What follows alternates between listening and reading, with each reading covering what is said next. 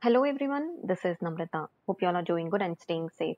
This video is a crash course where I will provide you an overview on how anyone can get started with the Experience Cloud.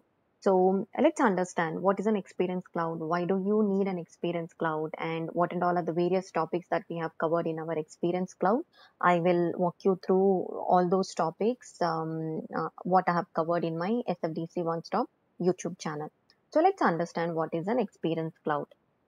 Experience Cloud is a digital platform which helps our companies to collaborate with our customers. You can collaborate with your partners, internal employees, internal users who are very key to our business.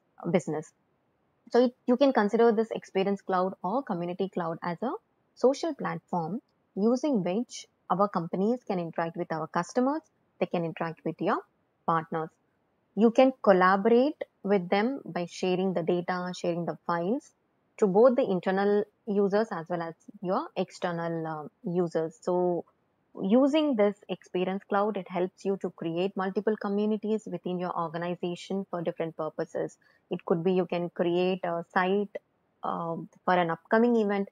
You can create an Experience Cloud for, which will support your customer community. You can create an Experience Cloud which will support your partner community. Likewise, you can also create a guest community portal who can log in into your portal, into your site without any username and password. Experience Cloud is built on a customer 360 platform wherein it helps you to collaborate with them, with your partners and customers in real time, and you can interact with them from anywhere. So you can design this Experience Cloud, or you can also call it as a customer cloud, in such a way that it will help to provide seamless experience to your customers or your partners. You can do a lot of different enhancements based upon your business need, and you can provide a greater look and feel by branding the site as per your customer or as per your partner or employee need.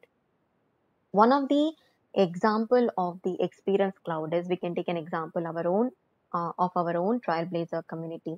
The Trailblazer community is designed in such a way that you can interact with various people across the world, right?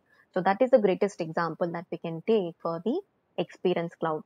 So the major advantages of building or using this Experience Cloud is you can interact with your customers, you can interact with your partners, collaborate with them, and get to know what are their needs, and you can also share the data, share the files with them as and when needed according to your business requirement.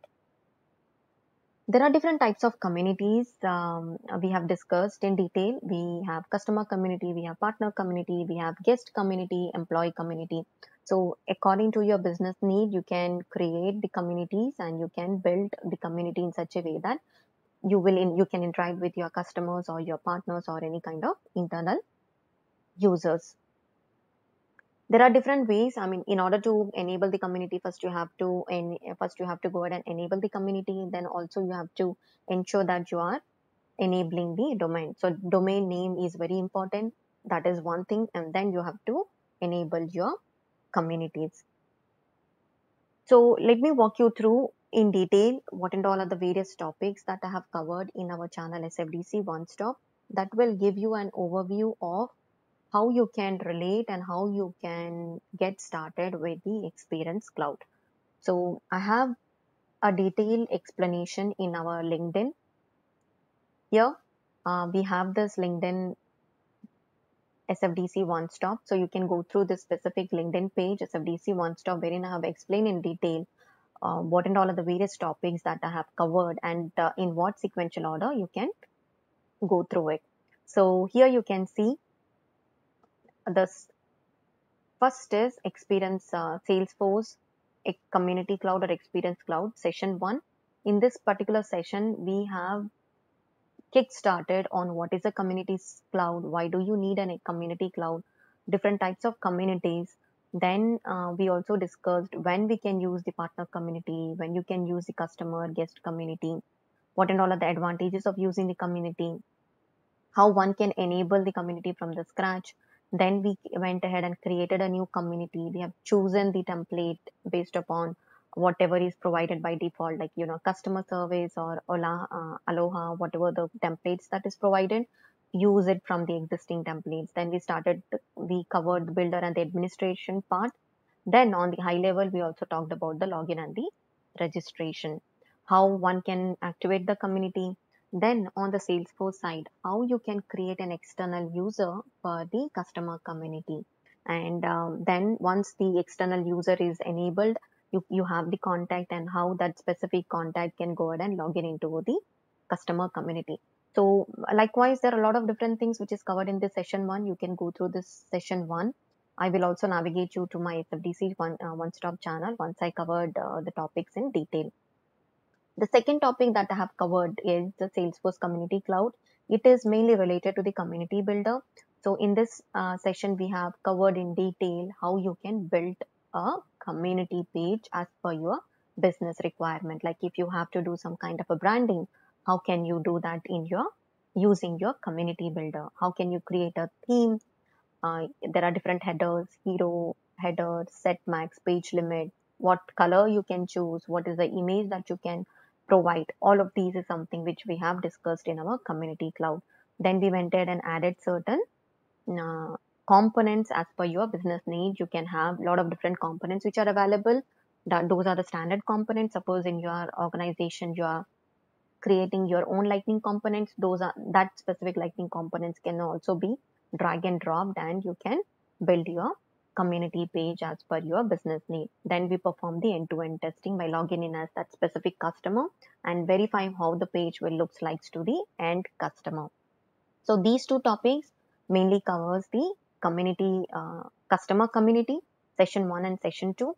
Then we also covered the partner community, how you can enable a user as a partner, how you can enable the account as a partner community, and how that's how a contact can log in as a experience user. So we this is if you wanted to understand in detail about the partner community, you can go through this specific session, Salesforce Partner Community Experience Cloud session 1. So as stated here, we have covered in detail about the partner community, major difference between the partner and the community, customer community, create an account and enable it as a partner account, create a contact and enable that contact as a partner user, create a partner community using the community builder. Then we logged in as the external user and see how our partner community page or partner community site looks to the external users. Once you are done with this specific session, then you have another session wherein we have covered in detail using the community builder. We have added the tabs, we have added the dashboards, record list, and a couple of enhancements were done to the experience the partner community page. You can go through this video to get more understanding on how one can build a partner community end to end, like drag and drop the components and then design your page UI and user experience according to your business need. We also covered, this is also one of the very important topic, we also covered the knowledge management. So in this specific session, knowledge management, we have discussed in detail what is knowledge management, how to add the knowledge to the experience cloud. We use the guest community user here. Guest community user is nothing but it is an unauthenticated portal wherein it is not needed for the user to provide a username and password. Just with the URL, they can log in into the guest community. They can log in into the community site. We have enabled the knowledge lightning. We have made a lot of different changes. How can you make a knowledge article visible to the customer or visible to the partner, that we have seen it in this specific session.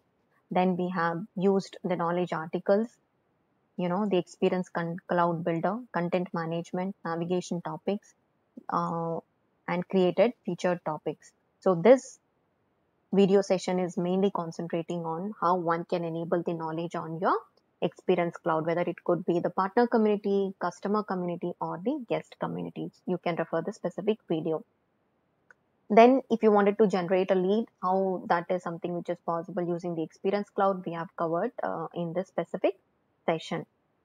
That is session number 6. Then in the session 7, that is related to the Einstein bot, I have been talking more about how one can provide seamless customer service to your customers or your partners, right? So that is something using the digital engagement program, that is enabling the instant bot live chat. We have used the instant bot functionality over here and enabled it on the customer community. How instant bot help to resolve the queries, how can you enable the instant bot, and various other topics were covered in this customer community instant bot session. And there is another video which mainly talks about the language selector. Nowadays, you have to ensure that you are supporting your customers or partners with various different languages, right?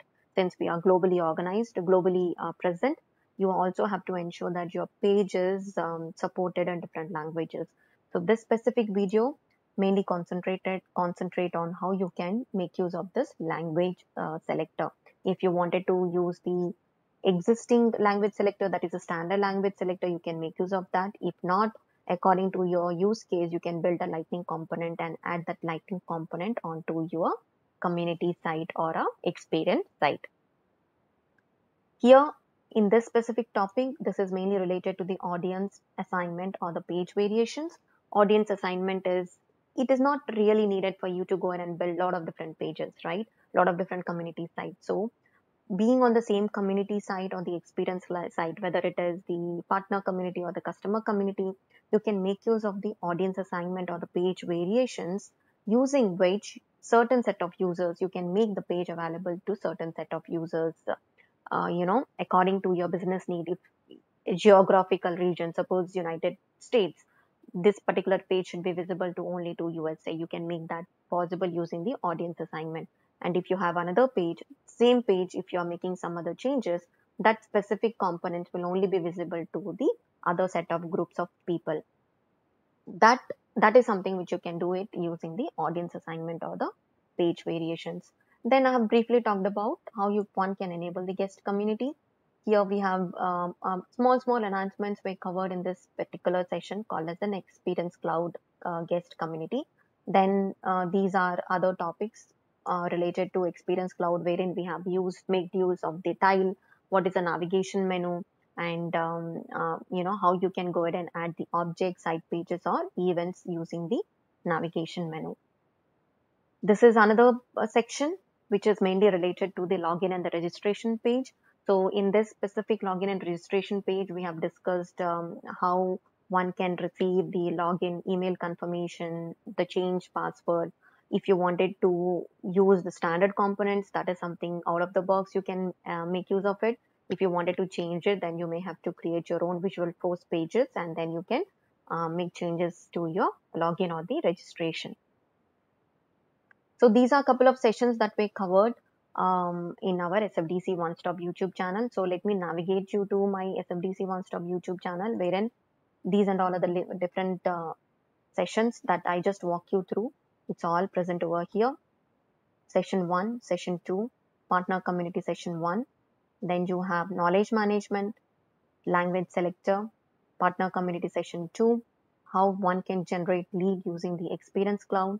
If you wanted to do any kind of login and registration modifications, how you can do that, and a lot of other different assignment, different sessions, different topics were covered in this channel. So you can go through our SFDC One Stop YouTube channel, navigate to the playlist, and then you can go to how one can get started with the Experience Cloud. So that's all we have for today's session. I hope this session will help some of you to understand how one can get started with the Experience Cloud and relate all our videos. We have it in our SFDC One Stop YouTube channel. Until then, please do take care of yourself. Signing off, yours, Namrata Kadiyala. Bye-bye.